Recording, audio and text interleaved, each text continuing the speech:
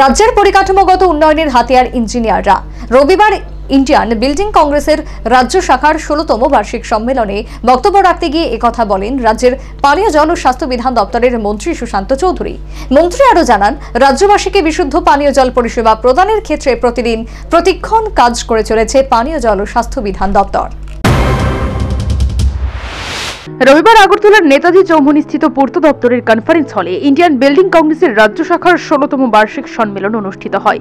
প্রদীপ জ্বালিয়ে এই সম্মেলনের উদ্বোধন করেন রাজ্য সরকারের পানীয় জল ও স্বাস্থ্য বিধান দপ্তরের মন্ত্রী সুশান্ত চৌধুরী।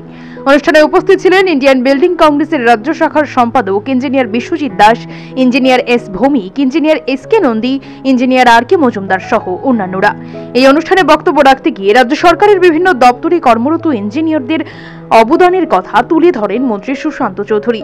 তিনি জানান, পানীয় জল ও স্বাস্থ্য বিধান দপ্তরে ২০১৮ থেকে বর্তমানে ২৫% ইমপ্রুভ হয়েছে।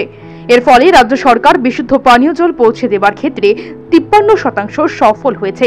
তিনি আরও জানান, রাজ্যবাসীর ঘরে ঘরে বিশুদ্ধ পানীয় জল পৌঁছে দেবার লক্ষ্যকে সামনে রেখে দপ্তর প্রতিক্ষণ কাজ করে চলেছে।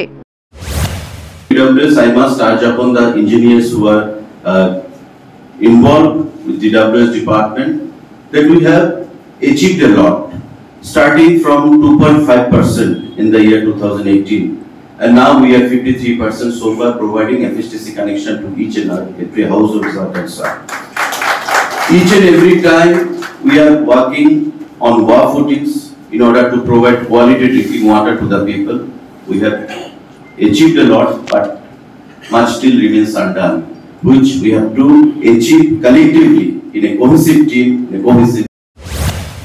উল্লেখ্য যে ইঞ্জিনিয়ারদের জাতীয় সংগঠন হলো ইন্ডিয়ান বিল্ডিং কংগ্রেস। ১৯৯২ সালে এটি গঠিত হয়। দেশের সবকটি রাজ্যে এই সংগঠনের শাখা রয়েছে। ত্রিপুরায় ২০০৫ সালে ইন্ডিয়ান বিল্ডিং কংগ্রেসের রাজ্য শাখার যাত্রা শুরু করে। বর্তমানে রাজ্যের সবকটি মহকুমা এবং জেলাতে ইন্ডিয়ান বিল্ডিং কংগ্রেসের শাখা সংগঠন রয়েছে। Bureau report, news vanguard.